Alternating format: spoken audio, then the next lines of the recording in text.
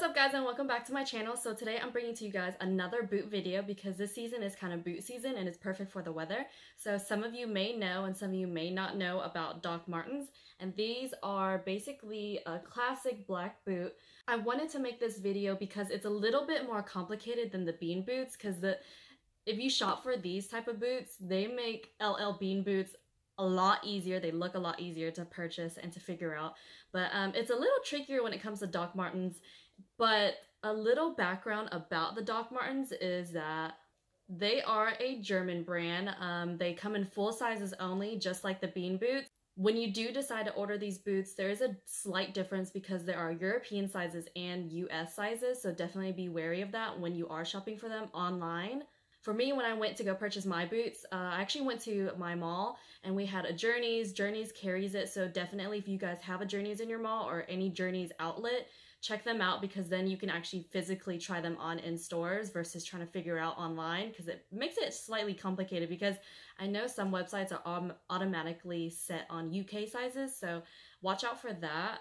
Since they are full sizes only, definitely try these on in stores, because like my bean boots, I am a size 8, but I had to downsize. So for me, in stores, I actually tried on both size 7, 8, and 7 in US sizes. The boots I ended up getting were size 7. It tells you in the inside for you guys to reference if you guys are full, like exact 8 sizes like me. So it tells you it's US size 7, and then up here it says UK size 5.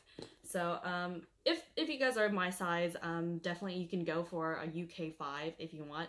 But when I tried the 8 in stores, it was a really big difference. Like I felt like I was wearing like my dad's shoes. Like there's so much room in the front, and even when I tightened it on to like lace it on and walk it around in the store, it was still a big noticeable difference versus the size 7, which is the ones I got. They were a lot tighter, but it was too perfect of a fit. So I was kind of torn between my toes kind of bumping at the front versus, you know, this far apart from the front. So I ended up choosing the size 7. I've owned these shoes probably for about, I would say a good year now, but I've only worn them out for probably like a good 6 times. And I think it would be safe to say that these are not yet broken in. So the difference is, if you guys can tell, it's kind of shiny and it's definitely hard. So the difference between whatever boots you guys choose, because Doc Martens sells a wide range of boots and different styles.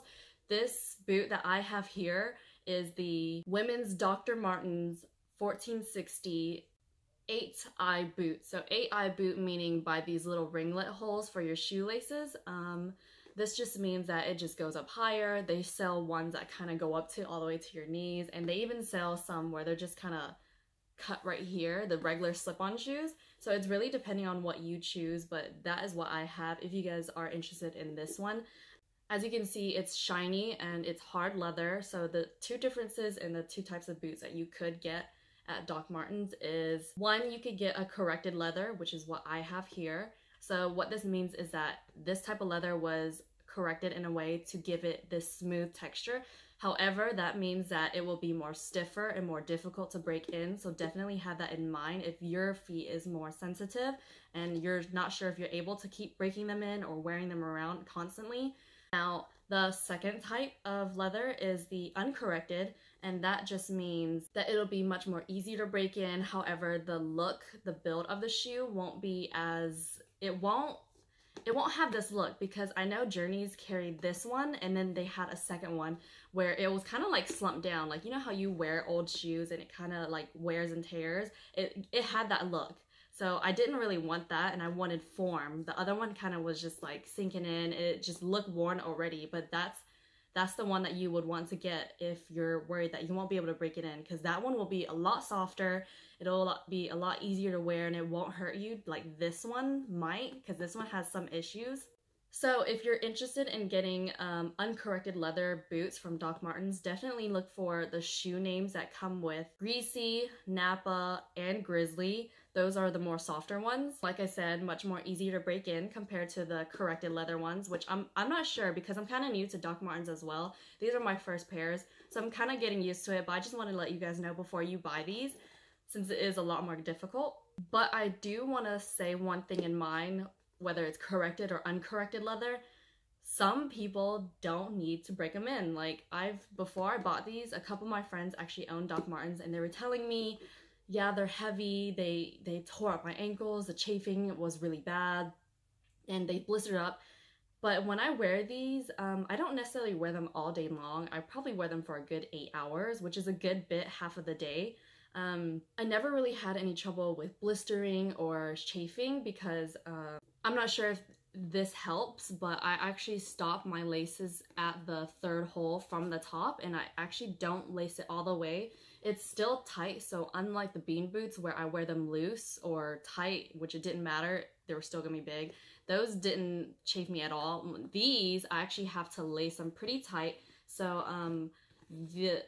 the fit towards the ankle and the bottom of your shin, it might be difficult if you have thicker ankles, I would say. I'm not sure how to describe it, but this fits onto my ankles pretty tight, which I will show you guys in the end. But I do wear these fitted, but not all the way to the top eyelet, if that makes sense. So this gives me the room to, every time I slip on, because people say this part gives you chafing, I always leave these untied. I'm trying to explain this in a really easy way, but I'm not sure.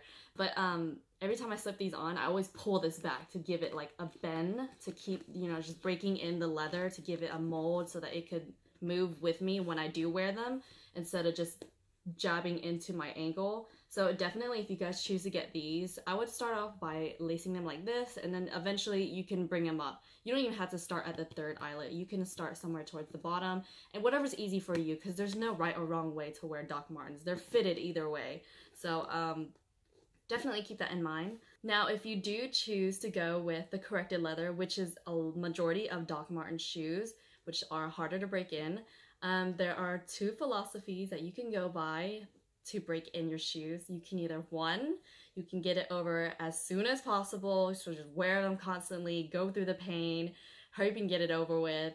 It's gonna be a little hard, it's gonna take some time, definitely, but you could just keep wearing it back to back to back.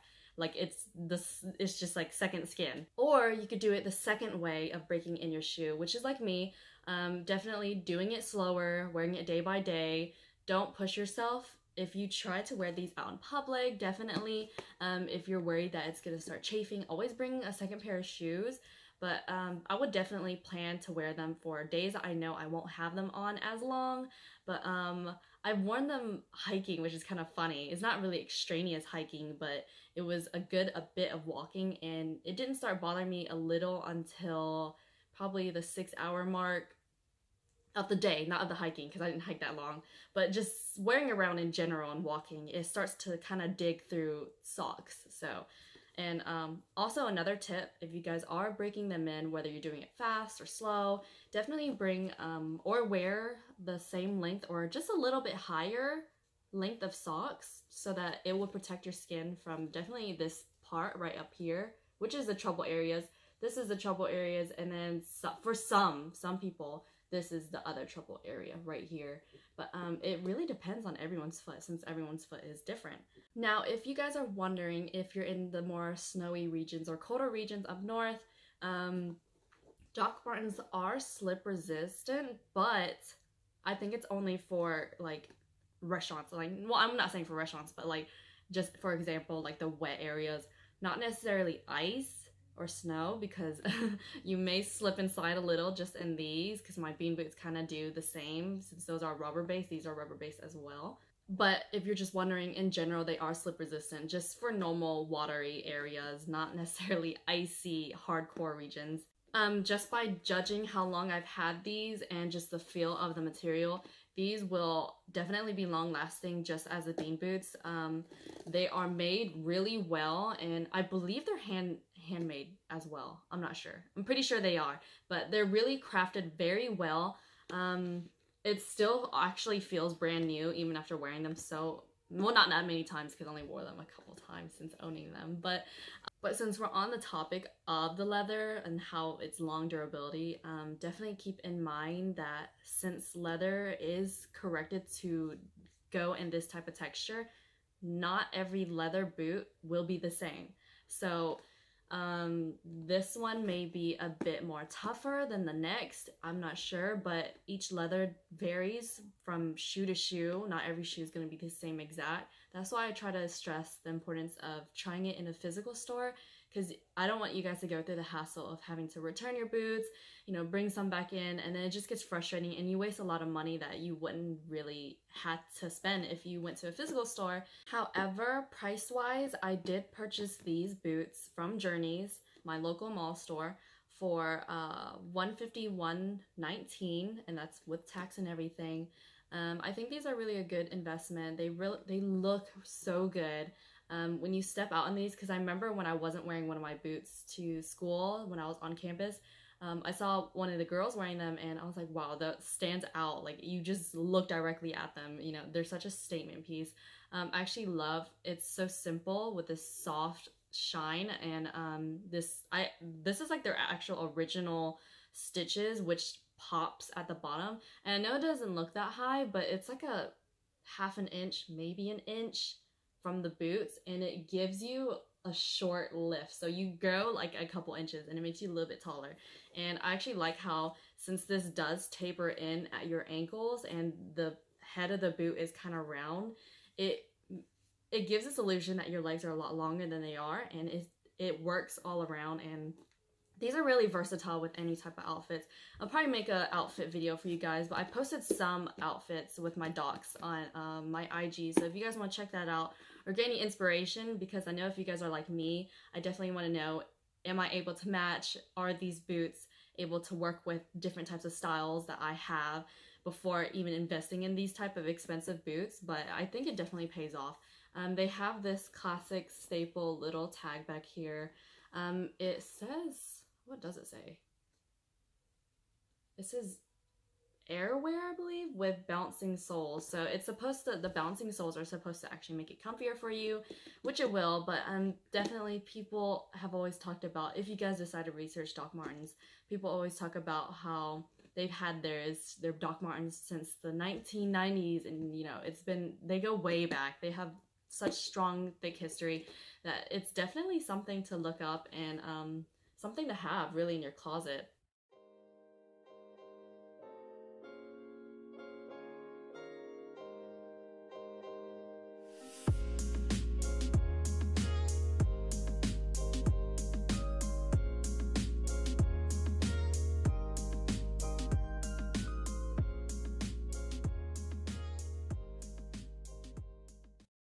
So that concludes this video. I really hope you guys enjoyed it and learned something. Hopefully you're interested in Doc Martens, or you already have some. If I left something out and I figured that out after this video is posted, I'll definitely leave it down below to help you guys out. If you guys are experienced with Doc Martens, definitely throw a few pointers down below. I'll learn something, we'll learn something.